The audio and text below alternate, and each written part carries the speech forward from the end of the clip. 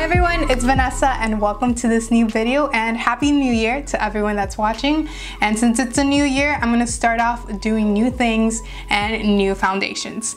So if you guys know, I usually just wear a BB cream. I don't really like to wear heavy foundations, and I want to try out the new Fenty Beauty foundation and the MAC Studio Fix foundation and see which is the best foundation. Right now I don't really have any face makeup. I just have some eyeshadows and eye makeup, and I'm gonna be applying the Fenty Beauty foundation on this side, on the right side of my face, and on the left side of my face I'm gonna be applying the MAC Studio Fix foundation. So the first thing I'm gonna do is apply some primer onto my skin and all over my face. So I usually use a Smashbox Photo Finish foundation primer.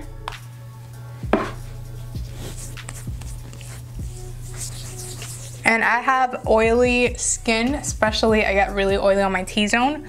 So hopefully these foundations will keep me matte. By using the primer, I'm already giving it a good foundation so the coverage lasts a long time, and so the oiliness doesn't like seep through the foundation. In the Fenty foundation, I am in the shade 310. And both these foundations claim to be long wear and a medium to high coverage. So before this, I'm going to blend this out with a foundation brush. So the Fenty Beauty foundation doesn't have a strong smell at all, which is something I like. It feels very light so far, and it matches my skin pretty well. It seems very yellow, and I have yellow undertones, golden undertones, so it fits pretty good. And it does finish off as a matte. It does have a matte finish. So on the other side of my face, I'm gonna apply the MAC Studio Fix foundation in the shade NC42. All right, so I'm gonna clean my brush. So one thing that this MAC foundation does have is SPF. It's a SPF 15, and Fenty Beauty foundation does not have SPF, so that's a con. But either way, whenever I moisturize, my moisturizer that I'm already wearing underneath this has SPF 15. But SPF does affect flashback. So I have been using these two foundations for the past 2 days. One day I used the Fenty Beauty, and the other day I used the MAC foundation. And both of them lasted the whole entire day, but I never put them side to side like this right now, and I can definitely see a difference in the pigments. This side is much more orange than this side. It looks more, it has yellow undertones, but not as potent as the MAC side. And another thing is that the MAC side dries up slower than the Fenty side. So yeah, I'm just gonna finish doing my normal makeup routine. I'm gonna contour, finish doing my eyes and everything, and I'll get back to you guys, and let's see who the winner is on this battle of foundations.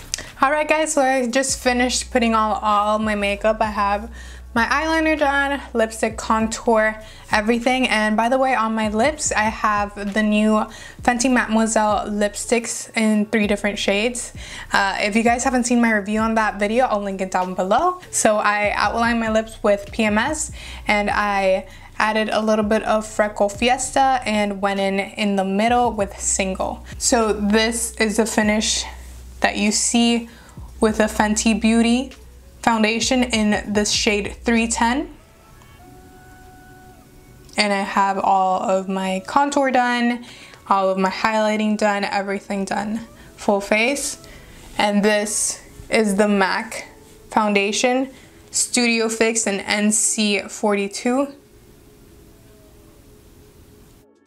And you guys tell me if you guys see any difference. So when I use them individually on my face the past 2 days, I did notice that they both controlled the oil very well, and they both lasted the entire day. And something that I would like to note saying that is that I use primer, the Smashbox primer. I use the Laura Mercier finishing powder, translucent powder I mean, and also the Urban Decay All Nighter finishing spray. And all of these products are used to contain that oil, so I wouldn't really say that the foundations were the ones that helped me with the oil. I would say that all of those other products were the ones that helped me with my oily skin. So for the Fenty, I noticed that it's very a natural finish. It looks like skin and it feels very light on the skin. It does not have any odor, but it does not have SPF either. And the MAC is very orangey. It's a little bit too orangey, but it dries down and it blends into my skin well, just like the Fenty one. The Fenty one, when you first apply it, it's a little bit lighter than your actual skin tone, but once it dries down, it kind of blends into your skin tone very nicely. The MAC side has a smell, and it's the smell, honestly, I don't like it, but once you're done applying it and it dries off, the smell kind of goes away. And it's not a strong smell, it's just like, I don't know, it smells like paint or something, or like a chemical, and I just don't like it.